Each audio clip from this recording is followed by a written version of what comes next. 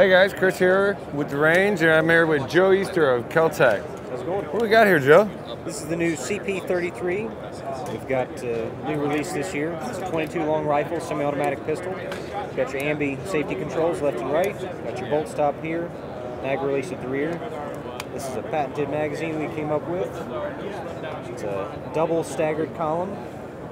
Look at that. So with the standard magazine, you hold 33 rounds, 22 long rifle.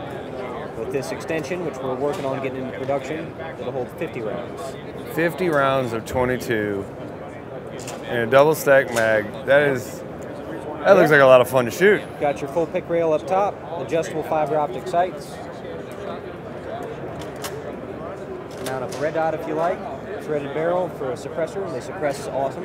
Oh, I bet. It's just a good time. Suppress 22 with a little stubby can on the end of that would be really nice. Yep. Awesome. Awesome. So we're shipping these in low quantities now, hoping to hit our full numbers by about May, and retail on this pistol is $475. Wow, so under $500, and you can have 33 rounds of all the fun and cheap plinking stuff too. Oh yeah. And then with the extended magazine, I mean, I'd like to say that you wouldn't have to reload very often, but it's 22. You're gonna have to reload quite a bit, I'm sure. Oh yeah. I bet that trigger gets a little happy, doesn't it? It does. It's got a pretty nice per trigger, and it's about 3 pounds. Awesome, awesome. And what else we got? We got a new shotgun, huh? We've also got the KS7, which I'll show you right here. This is a single tube KSG, basically. You have your integrated carry handle up top with a fiber optic sight.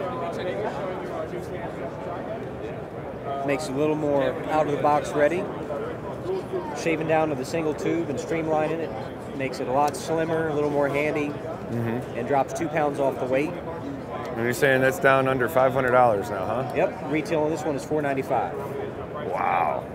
So that's about half the cost of a standard KSG. That's awesome. And that's still that same grip that Kel Tec's known for. Yep. That is really, really cool. It's not out just yet, but it should be backwards compatible with the standard KSG Picatinny rail. We just need to make a different heat shield for the back.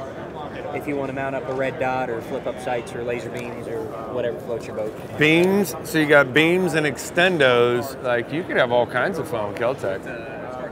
Awesome. Well, thank you very much, Joe. Thanks, Chris. A lot of cool stuff coming out from Kel Tec. I really like one of these. Ron, I think we might need to have one of these in the range. More coming at you from SHOT Show 2019.